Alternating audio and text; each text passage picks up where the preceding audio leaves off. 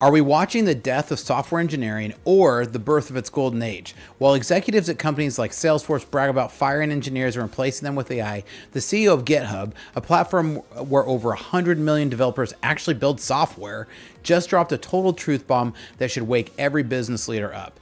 So what if the companies laying off developers right now are making the biggest strategic mistake of their careers? What if AI doesn't replace engineers, but actually could multiply their impact so dramatically that smart companies need more engineers, not fewer? And what if this whole AI will replace programmers narrative is just another tech bubble waiting to burst?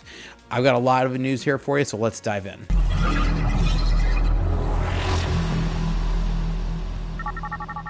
Welcome to Startup Hack. I'm Spencer, and here at Startup Hack, we love to build software developers as well as to train software developers, as well as to build custom software solutions for companies. With a decade of executive leadership as a fractional CTO and 25 years in software development, I've mastered transforming tech teams and products. So GitHub CEO Thomas Dohmke, I think is how you say his name, just made a statement that flies in the face of every replacement story ever you hear out there.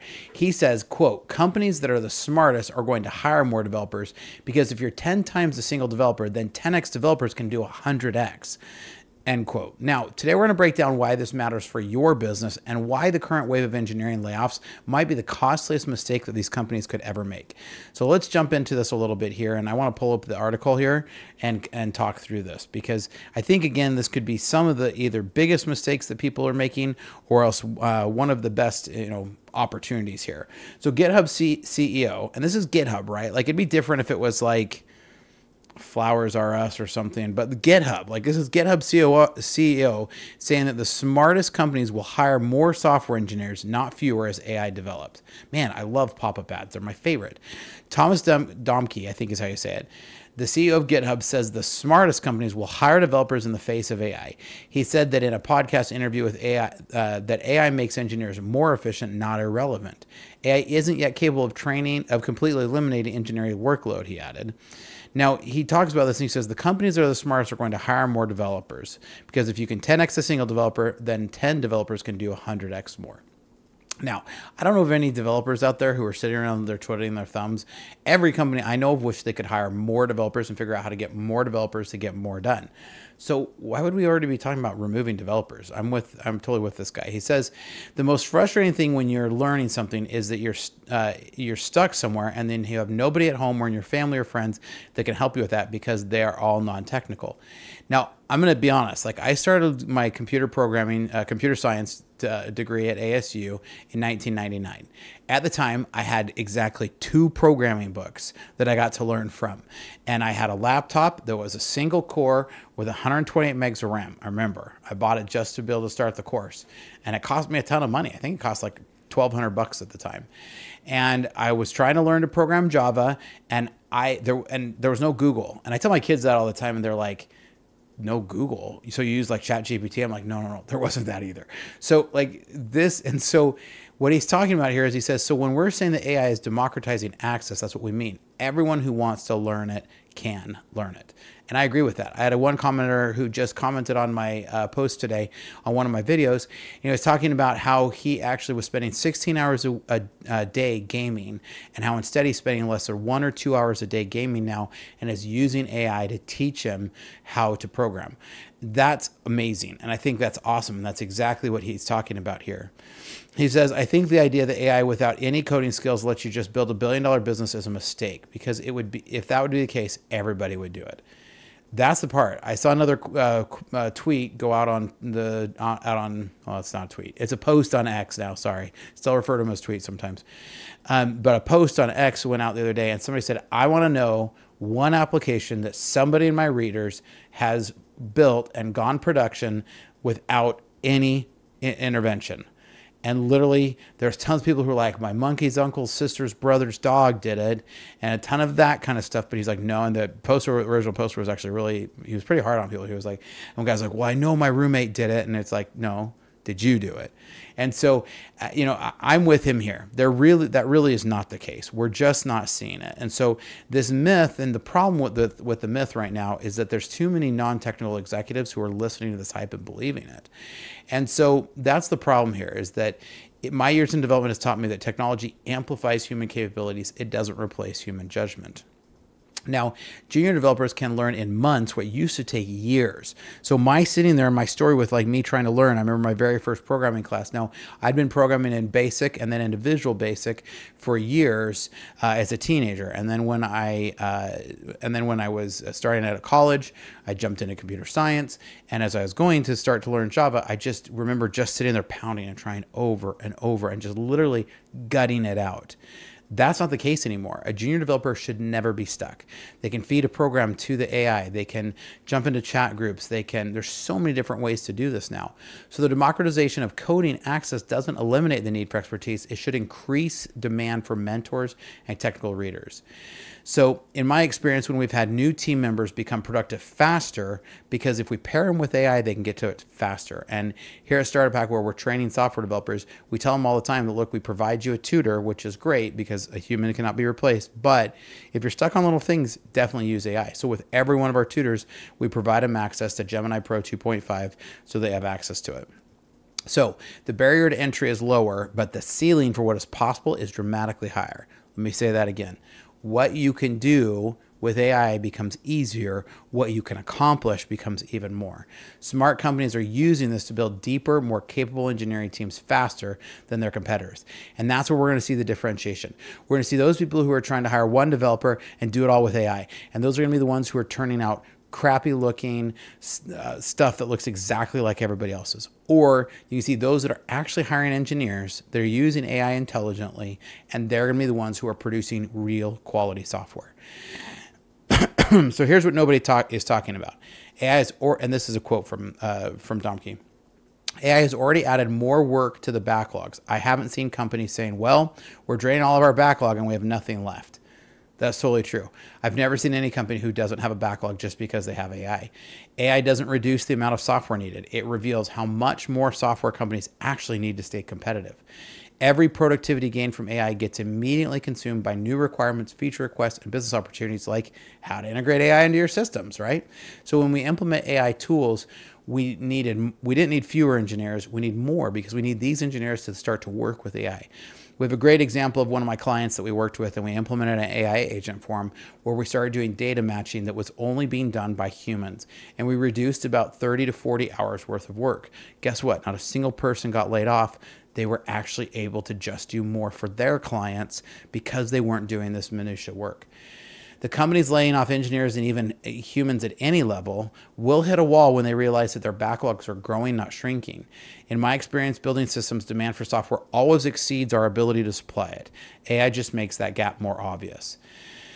Now, next thing he says, quote, the idea that AI will, without any coding skills, let you just build $1 billion business is a mistake, because if that'd be the case, everybody would be doing it. And that's, again, to differentiate those who have the human engineers versus those who are trying to just replace humans with AI. Now, if your company has systems that aren't connected, make sure you reach out to us, because here at Startup Hack, our specialty is connecting systems so you can work to maximum efficiency. Check out startuphack.com/Spencer because we can help you. Now, Domke says, I think it's a temporary effect right now. This is the natural consequence for the short term. We keep things stable and we're trying to figure out how the market develops. But temporary can become permanent competitive disadvantage. Let me state that. If you stay in that state and you don't hire and you try to think AI is going to just do the same amount of work with fewer developers, you're going to end up as a disadvantage. Companies are treating AI like a cost-cutting tool instead of a capability multiplier. That's backwards thinking. The hiring freezes happening now are driven more by economic uncertainty than actual AI capabilities. So let's look at one of the latest examples. Microsoft just laid off a pile of people, right? And everybody's like, oh, see, they know that AI is coming. It has nothing to do with it. Even the internals are that they're flattening their org structure because they'd bloated up too much because of COVID overhiring. And now they're voting people off the island, which is just like the analogy says from Survivor, right? They go back to tribal council and they vote them off. They did it in January. They did it in May. They did it in June. They did it in July. They just keep voting people off the island. So they're voting people off the island to trim down. And on top of it, meanwhile, they're spending like crazy on their AI infrastructure. And it's not because because that is now producing that same technology. They're just making choices to spend and leverage and build data centers. So Domke says, but very quickly, I think we're going to see people that say, well, wait a second. If I have one more productive developer, why wouldn't I hire another one and then another one? So while GitHub CEO says hire more developers, Salesforce CEO is saying that they're not going to be hiring any more developers because he likes to lie through his teeth and he's actually offshoring everything to India. There's a lot of other things, and I'm doing some research on Salesforce right now on some of their really poor practices. Salesforce claims, quote, increase the productivity this year with Agentforce and with other AI technology that we're using for engineering teams by more than 30%, but 30% productivity means should be hiring more, not fewer engineers. Companies bragging about laying off engineers while their competitors are building AI-enhanced super teams will regret this decision. Salesforce is betting their entire technical future on overseas engineers and on AI agents replacing human engineers. This is a terrible decision, as if Salesforce wasn't a terrible company anyways, and now they're even making it more terrible. AI-generated code often works perfectly on the happy path, but fails catastrophically on the edge cases and error conditions. I just did a video yesterday, or day before yesterday, about some of the failure rates that Carnegie Mellon is showing, and it's staggering. And this is on very simple tasks, not on anything complex. So if you're developing with AI, it can be very useful. You have to do it very carefully. If you're blindly hooking up AI agents into your systems, you're going to be met with some very bad surprises. The hidden technical debt from poorly implemented AI solutions will create massive costs down the road. And guess who they're going to hire to fix those problems? Smart companies are going to use AI to accelerate experienced developers, not replace their critical thinking. So Domke goes on to say, as technology continues to evolve, so will the capabilities of engineers. And this is a key insight that executives are missing. AI doesn't make developers obsolete. It evolves their role. It's part of the reason why what we're seeing is we're seeing a dramatic drop in software engineers, right? And everybody's like, see, the market's crashing. But what nobody's counting is this other side of AI engineers that have grown over 400% in postings this year alone. The market value of developers who understand both AI capabilities and limitations is skyrocketing. Companies cutting engineers teams now are eliminating their ability to capitalize on these skills. So if you've been laid off recently, my advice, dive in and learn how to program with AI. Not program using it as a crutch. I mean, how to build stuff on AI. Dive in. I've got a ton of tutorials on how you can build your own server for under $500, your own AI server. And then I give you free code samples that you can start, and you can start to write your own stuff. I'm doing one right now that will be out in the next couple of days about how to use RAG and how to build your own RAG system. And if your company needs help with some of this kind of stuff, check us out at starterpack.com/Spencer, because we'd love to connect your systems. Now, the current engineering hiring slowdown isn't being driven by AI replacement. It's driven by interest rates and economic uncertainty. Economic cycles are temporary. They always come back. And I've seen this cycle through. This is my fourth major depression that I've seen in 25 years on software development. Now, this one's stretching out the longest because interest rates are staying high as long as they've ever been.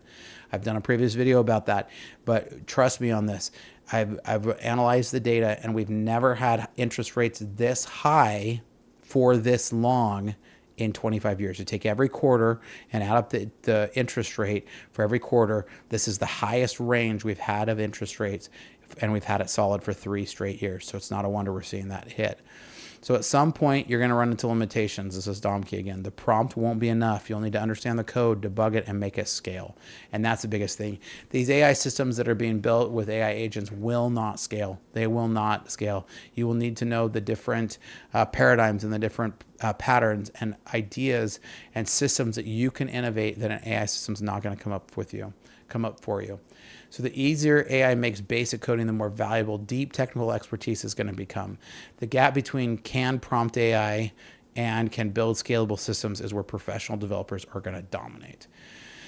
So GitHub CEO obviously is no idiot, right? This is one of the most technical CEOs out there, and he has obvious financial incentives, right? Fewer developers means fewer GitHub users. And that's not necessarily true, because fewer GitHub users might be fewer GitHub humans.